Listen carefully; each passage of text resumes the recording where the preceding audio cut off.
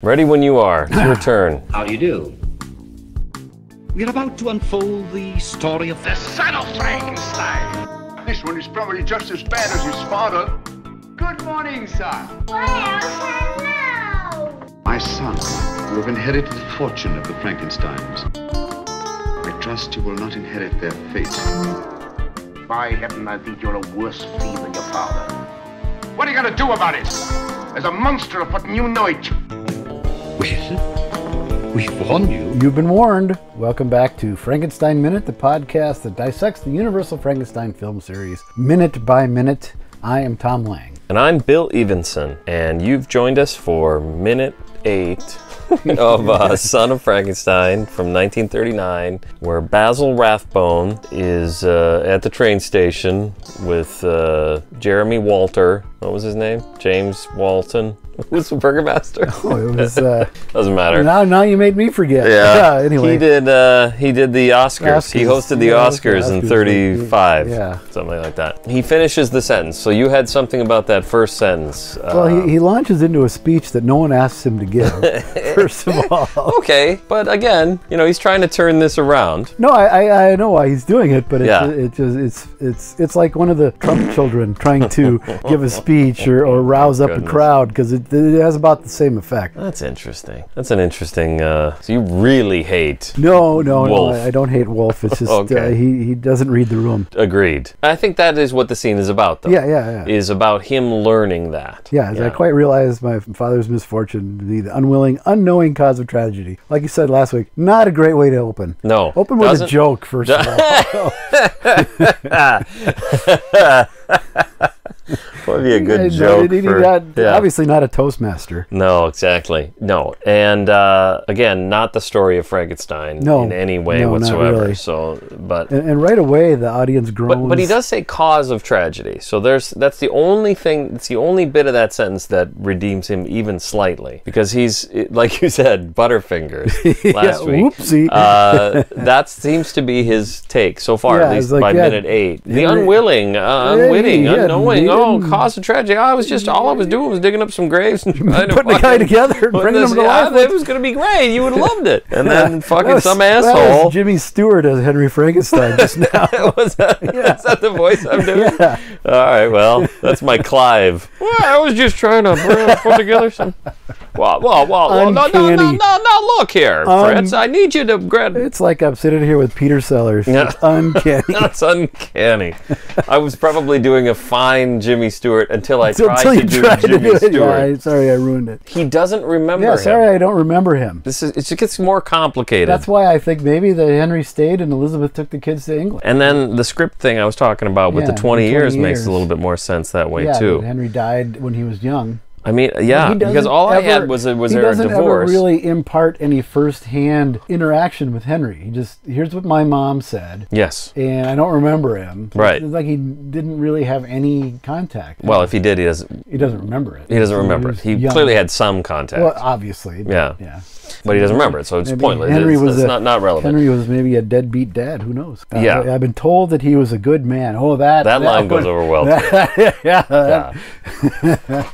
It's weird because in Frankenstein, you don't lose sympathy with the character, the book, I should say. He's such a dick, Victor. Yeah, he's a dick. He's a dick. No question. He's clueless.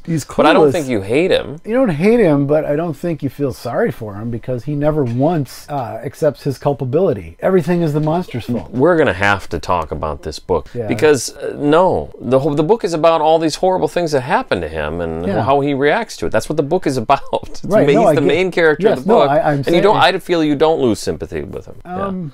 I think he becomes more sympathetic as you go on. Should we not talk about this? Well, no, I was just going to say I disagree, because the more that the monster does to try to get him to, he does nothing to. Well, that's true. Alleviate. He's like, okay, look, I'm sorry, I created you. This is a mess. How can we fix this? No, everything it's his fault. Yeah, absolutely. It's the creature's fault. But that's also why am I being so tormented? Okay, so you've just sort of given me a list of things that he does wrong. Yeah. But that doesn't mean that you lose sympathy with him.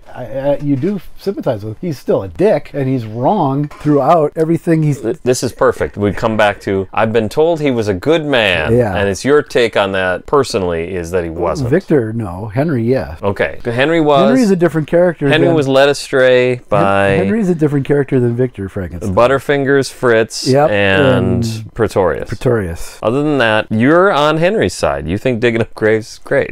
I do it myself, so. Yeah, leave that in. Why do you think we have a house with that big wooded backyard? You can hide a lot of shit down there. I think I've said it a number of times, but it should be pretty obvious to people by now. This podcast is mainly just evidence for some future legal proceeding. Class action suit. Wrongful death class action suit.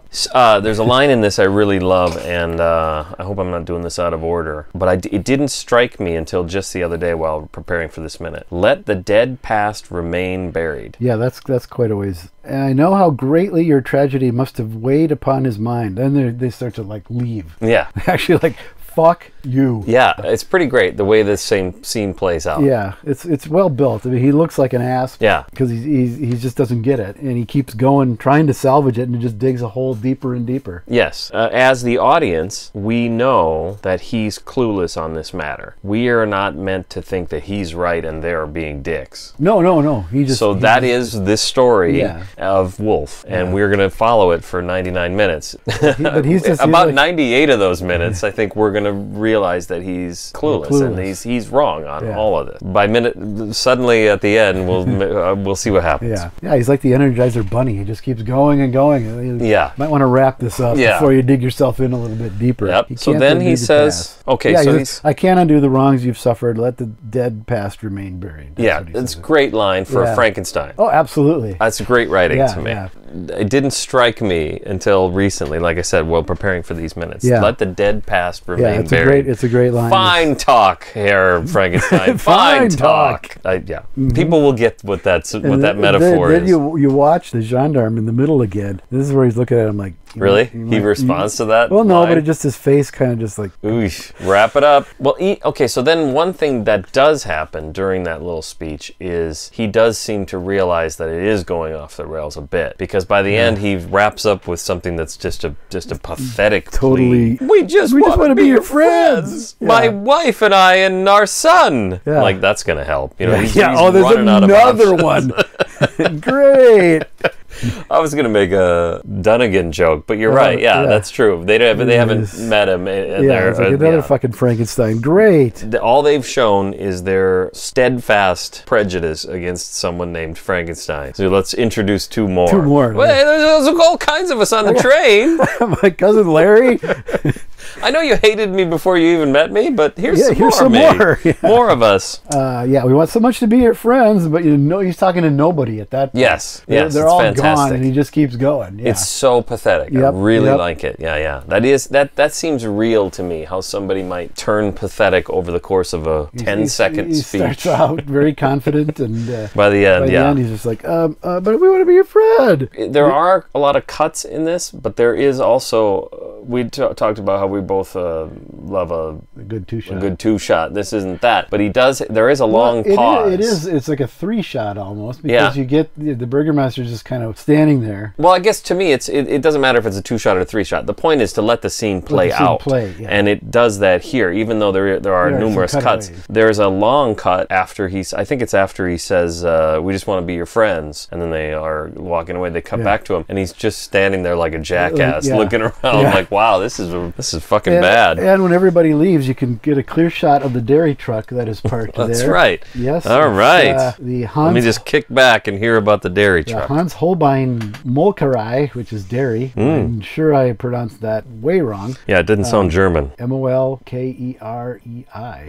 EIO. Would they say A in German? I. Or I? Yeah. Heil Hitler. If it ends with the I, that you'd pronounce the second letter of like an EI or IE. In German or in any language? In German. Okay. One of the few things I remember from. So it is Heil Hitler. Yeah. Hitler. The reason I think I fucked that up is, you ever seen Raiders of the Lost Ark? Yeah. You remember? I think his name's Tote. I don't know if they even say it in the film. The guy who burns his hand. Yeah. He comes into the scene with his burned hand, and the Peter Lorre guy, and he says, "Heil Hitler." And I'm like, it's always bugged me. Like, does somebody? Nobody says heel. Yeah. It's always Heil. Yeah. There you go. Thank you for that. Yeah. The butter, Eier und Käse handling. Okay, what? It's basically butter, egg, and cheese delivery. Oh, nice. Okay, good. I know somebody will get on my case for my horrible pronunciation. Nope, nobody's getting on anybody's case. That's you not this season. And the dairy truck you rode in on. I say Heil your pronunciation. I think it was well done. Thank you. It's an interesting place for a dairy cart. I had no idea that was a dairy cart. And I think he probably does a brisk business, but not it's today. a good corner. Yeah, he's got a good location right when they get off the train. Like, yeah. oh, this is perfect. Yeah, I could use some cheese. Yeah, who doesn't like a nice, stick of butter when they get off the train? You should eat it like a candy bar. No, not in whatever village this is. The Frankenstein railway station is primarily dairy. Goldstadt, yes. No one's even saying Visaria at this point. We're not even going. I don't think it becomes Visaria till Ghost, and that's Listen, not. I'm sure I'll have something to say about it. And that's not where this is. Visaria is a different town. Good point. That's where Igor and the monster travel to Visaria. Yeah. Thank you. The burgomaster says in a very sinister tone, "There's a car waiting for you, Herr Baron." Yeah. It's almost like ominous the way he says it. And I don't think there's anything implied. It's just an odd delivery. Yep. Or he's just fucking sick of standing in the rain. Is this the listening to this clown blather on? Well, okay, then that's it. That's the way I kind of interpret it. Is he's saying, "Yeah, okay, let's wrap. Yeah, you got a there's car there, buddy. Waiting. Did he set up the car, or does everybody get a car? Was this in Henry's will? Is this like well, there will be two boxes. One will have certain papers pertaining to the estate. Another will have the key that will open them. I also need a car." Yeah.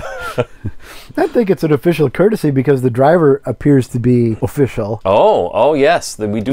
We see that it cuts. So the driver is the guy that went to the. We saw him. The rain was dripping down the back of his neck. So then he goes. He opens the car door to let Wolf in. Yes. It appears as though the steering wheel is everywhere but England, and I think like Gibraltar and Hong Kong, maybe. No, they all drive the way you're supposed to. Yeah, England is one of the few places that doesn't. Yeah, Germany certainly is. I watch a lot of British. I ingest a lot of British content, not just Doctor Who, but Monty Python. But go on and on. Yeah. And every single time someone gets in a car, I'm like, "What? He's driving?" I'm never used to it. It's just wrong. Well, having been there for like a week and a half, you don't get used to it. You know what I love is they're painted on the sidewalks is "Look this way" or whatever it says. Check this way. And I needed to the first time I went to London, and I haven't been in a few years now. But I looked the wrong way. You should look both ways. You really should. Kids, if the kids are listening, did I tell you my kids listen to this? They put on this podcast for their friends. They started playing it for their friends. Seriously? Yes. My kids are 16. They're, like, mercilessly mocking us or something? I'm sure. 5 16-year-olds sat down to do something. Listen to these and old Beck turned farts. Beck turned on Frankenstein Minute. And I guess it was just they had nothing to do or whatever. So well, that's I think why most people And then listen. I said, "I'm Bill Evenson." And they went, "Is this your dad?" So then it was the end of that. Wasn't too long, but after that it got turned off. And I'm like, thank goodness, because after that we started talking about, I think you started talking about smegma. No, I have no idea what we talked about. That's a card that comes up a lot in Cards Against Humanity. Oh, okay. And I've had to explain it. I don't know why I get to be the guy that has to explain what it is. All right, well, I don't know what it is. Oh, really? Yeah, what is it? It is a cheese-like substance that will grow in the folds of an unwashed, uncircumcised penis, essentially. Okay. That has a name. It has a name. It occurs that frequently. I didn't know that. I knew it was something like that. But it I was didn't something know it was gross, that. basically, yeah. So a lady can't grow this in her labia folds? Possibly. I'm not a doctor, but I play one on TV, so I don't know. Well, Someone knows that. You don't play one on TV anymore. No, I don't. It's been a while. 20. I gotta get you on TV playing a doctor. 20 years since we've done the show. It's like an anniversary coming up? It's coming up next year, yeah. So 9/11 was the... No, it was a year after. We premiered like 2 days after the year anniversary of 9/11. So the 13th of September, 2002. Did you recognize it in any way? Not at all. I wanted to ignore it as much as possible because that's not what it was about. Did I ever tell you about that one time the kids were watching some video where someone had cut together something of a person who threw something off screen, and then they cut to the shot of the film or the plane going through the tower, and they were so embarrassed, like, "Oh my God, is Dad gonna get mad?" But it made me laugh. Like, it's a good shot if you can edit that together to make it look like someone just just chucked something and it went through the World Trade Center. That's pretty funny. If you can make some good out of it, sure, why not? Yeah, it's been 20 years. Get over it, people. Doc Ivins got the Twin Towers in his artwork this week. It's fine. Okay. We probably lost some Patreons. Just now, yeah.